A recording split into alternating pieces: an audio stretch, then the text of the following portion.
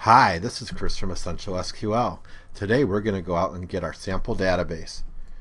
But before we get started, I want to make sure that you have SQLite 3 installed on your computer. If you don't, check out our first video to learn how. In today's lesson, we're going to learn how to go out and get the sample database that I created that we'll use to learn the SQL statements. We'll start working with that sample, and by the end of this lesson, we'll have written our first query. Alright, let's go out and grab that sample database.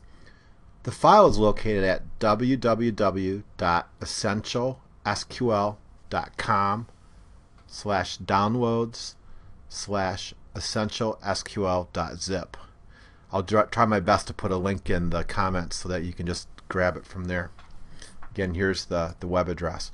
But once you've entered the web address and hit enter, it'll automatically download the file to your computer. In my case, it goes to my downloads directory, as you can see here, and there's the zip file. And when I open it up, there's three little pieces that we're going to be interested in. The first is the .SQLite-rc. This is our options file.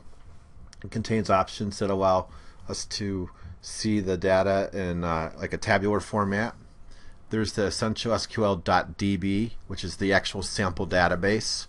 And then there's rundb.bat, and that's the file we can use to automatically start up SQLite and have it open up our database. So the next step really is to take these files and put them in their rightful home.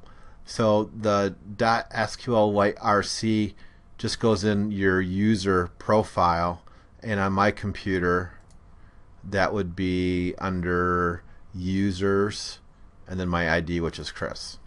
And so all I need to do is just drag this file in there, and I'm good. Now the other two files go into the same directory that or folder that you installed SQLite. So it's, in my case, it was C: and then SQLite. So I'm going to grab the database and pull it in. I'm also going to copy over the rundb.bat file. So if you're curious to know what this rundb file does, I'm just going to edit for you and show you the commands. As you can see here, all it's going to do is run SQLite 3, and then it specifies essential SQL.db as the database to use.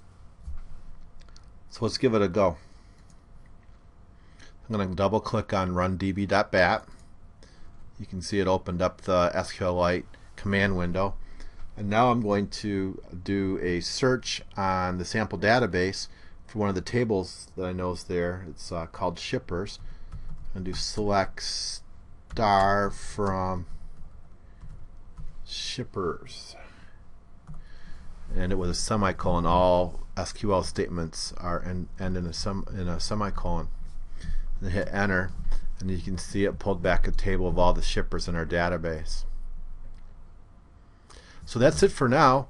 Really, the whole idea was just to get you the sample database, make sure it works, and in our next segment I'm going to talk a little more about what's actually in the sample database so you get a little more familiar with the types of tables, and then we'll dig right into learning how to query that data.